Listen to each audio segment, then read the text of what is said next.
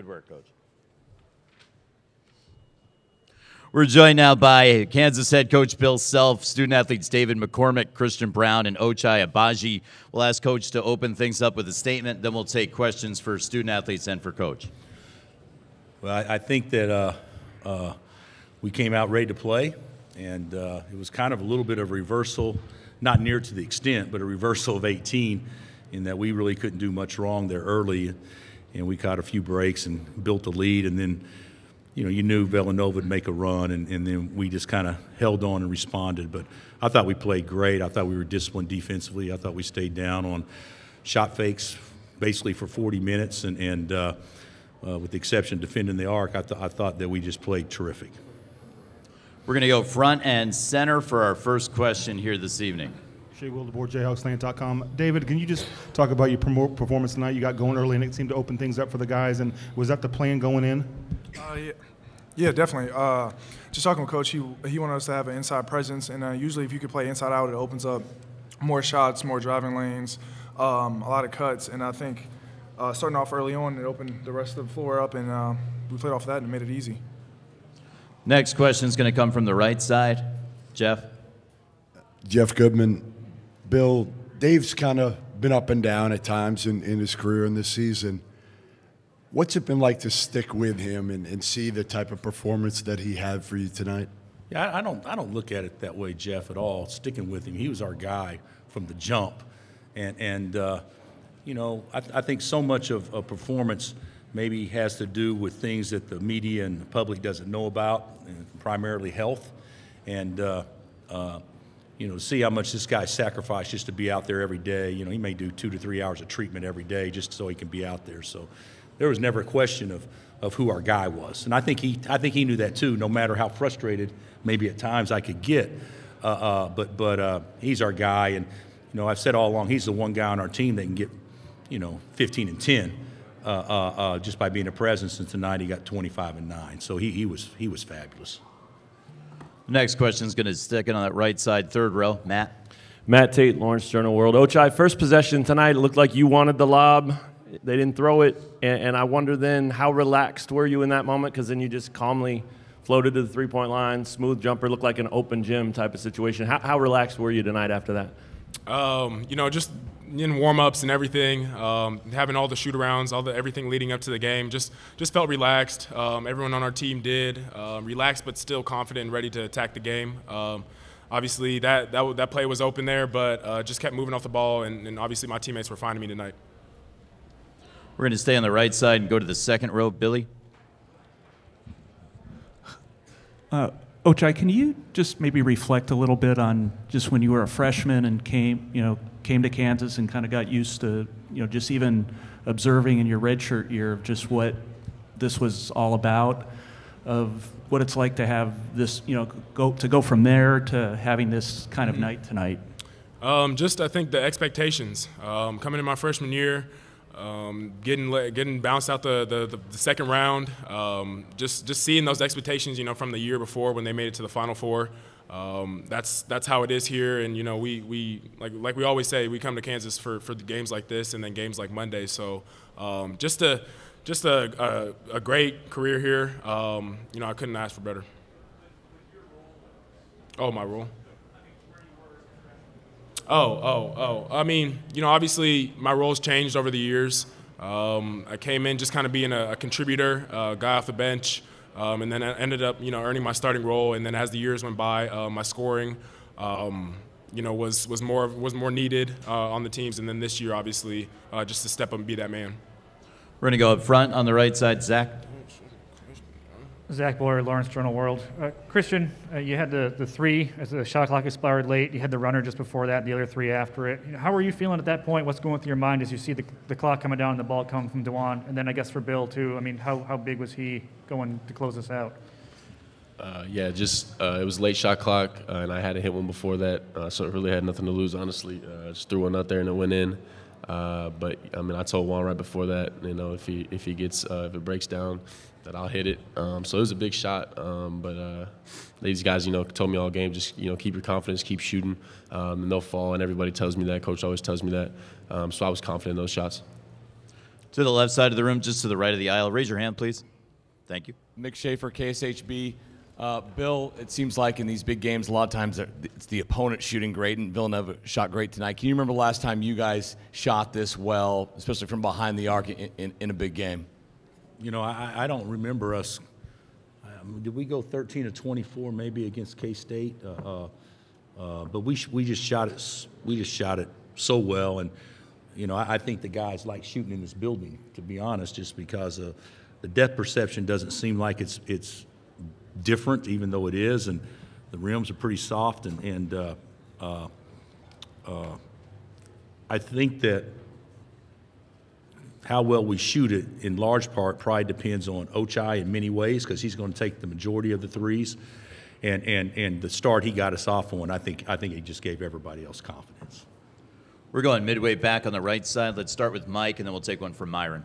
Ochai, Mike DeCourcy from Sporting News. You've been a great player all season, but you didn't score as much as you ordinarily do first few rounds of this tournament. Was there anything at all that wasn't working for you early in this tournament that, you know, all of a sudden is starting to get back to what you normally do? No, I don't think anything was different or anything has changed. My confidence has still been there. It's just shots are falling now. I've just, you know, kept my confidence, and my guys have kept me up, and obviously look for me on the court too. And you know, just playing unselfish, I think is just the biggest thing. We're going to stay in that same area of the room, Myron. Bill, a decade ago, you had a chance to win your second national championship, and then obviously it was 2018, and then 2020, we never saw that team get this chance. What does this mean for you Monday night, this opportunity? I think it does have some added value to me and the players, because, you know, there's no guarantees in this tournament. A lot of times, you know, the favorites don't win, obviously, and so. But in 20, we had a team that was equipped to make a run.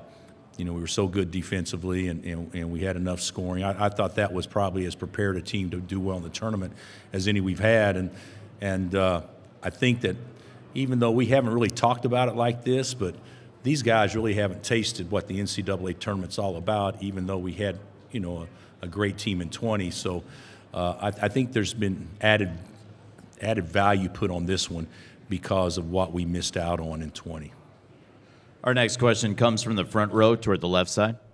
Thanks. Hey, Bill. Just the moment when Villanova closed at 6, I think, and that's when David had a rebound, and you guys worked it back into him. Just how much did that matter at that point with them closing fast? And I'll have one other. I think that even though they were the better team probably the first 12 minutes of the second half, I don't know exactly what it was, but even though they were better and had momentum, we always seemed to have an answer to kind of stem that momentum. And also, we were pretty fortunate. If I'm not mistaken, Slater had one go in and out that could have cut it to 5 or 4, something like that. So we were lucky there. But that's what good players do. They make plays. You know, when you're playing well, you want to extend the momentum, and when you're not playing as well, you gotta cut the momentum off. And these guys made enough plays where they actually did that. That same microphone, front left, please. Sorry. Just how hard was it to keep them sitting the last 6:02 or whatever it was of the first half? And you guys had a pretty commanding lead, but I know you wanted to take care of the foul situation. Yeah, it wasn't. I didn't think about putting him back in with the lead though, like we had. We went in, I believe, up 11, and you know, Mitch did fine. But obviously he didn't produce like David was producing, but there was never consideration to put him back in the first half. Our next question comes from Zoom. Chris Heidel from Baltimore. Go ahead, Chris. Unmuting Chris. Go ahead, Chris. We don't seem to have Chris. Let's go to the second row. David, for you, at what point into this game were you feeling that confidence? Obviously, one of your best games of the season. At what point did you realize that you were hot? Honestly, I want to say start from the very jump of the game. We always put hang our hat on defense, and I think that's what really got energy into us. And from there, once the first fell and the second fell, I knew I could just kind of dominate the game inside, and it will open up shot opportunities for my teammates. And that way, I know I could get a couple assists and get more baskets for myself. Our next question's on the left side of the room. Christian, Len Jennings with KNBC. Second half, Villanova kind of coming. What is it about this team that you guys were able to kind of hold them off and not? And they cut it with 6, but tell me about what this team's about as far as keeping them at bay. I think just our confidence, in everybody. We always all year we've been in a lot of these situations. In the Big 12, we played in a lot of games that were really close down the stretch. Everybody's pretty confident in each other, and guys like Dave and Och had it going today, so we always had an answer. When they came back a little bit, we could throw it inside. We knew Dave was going to get us, an easy bucket, and Och made big plays, and everybody was pretty locked in, on the job, and we're all pretty bought in, and we know what we want to accomplish, so we're all going to buy in and do that. We'll go back to the front row. Christian, Ochai does a lot more than score. I realize that, but the first few rounds when he wasn't scoring like he usually does, what was he like, but behind the scenes in the locker room? And Bill, if you could answer that as well. You would never notice.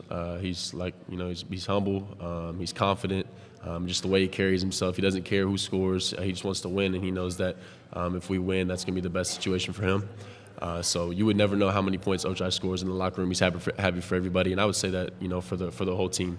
But yeah, Och is he's humble and he's confident in what he does. He knows that his shots will fall, and obviously tonight they fell. Yeah, I agree. Och does a lot to help our team win. I mean, the defense he made tonight, blocking the 3 and then getting the run. I mean, that was an unreal defensive play. But the thing about it is with Och, sometimes numbers go down, but sometimes players continue to play the right way and not forced to try to get numbers. And that's Och. I mean, I've heard many people say he should be more aggressive. Well, the way he was playing was the same way he was playing all year long, and he didn't need to change that, and he hasn't. And so, he's got to take advantage of his opportunities, and certainly we want him to shoot the ball every time he's got space. But I'm proud of him because he didn't feel like he had to because of expectations other people have on him. Front row toward the right. For Ochai and Christian, you weren't with the group, but as the team ran back, everyone was saying one more. Can you walk us through kind of your mindset, I guess, heading into the weekend and even now kind of just post-game? Yeah, that's just everyone's attitude. Even after this game, even after last weekend, the weekend before that, everyone's attitude was, on to the next one, not looking too far ahead at, what's going on Monday, but just preparing for that moment and then just being present in it. Christian, same question. Yeah, I said the same thing, but we always talk about in the Elite Eight, we were saying, we come to Kansas for big games, but you don't come to Kansas to play in the Elite Eight. And then we win the Final Four game. We're saying we don't come to Kansas to play in the Final Four. We come to Kansas to win a national championship. And everybody has that mindset. So that's why everybody's saying one more. And that's before the tunnel. On the court, that's what everybody's saying is one more. So everybody's got the same mindset. Final question is going to come from Matt. Dave, you're a big raise the roof guy, we've noticed. I wonder where that comes from, and I want to know from Christian and Ochai too. What does that do for you guys when you see him doing that? Dave first, and then Ochai, then Christian. Didn't that go out in style about 6 years ago? Say it every time, but I got teed up. I know that too. I definitely got teed up. You probably would have, knowing you. But no, just playing with a dunk dominant big Doak. That was his go-to, and then we always do it in the field house. And Jayhawks travel, so I might as well just kind of keep that raising the roof energy going. I don't know what it does. I like it. It just brings energy to everyone. That's just his thing. We'd like to thank Coach Self, David, Christian, and Ochai. Congratulations. We'll see you back here tomorrow for some more questions and answers.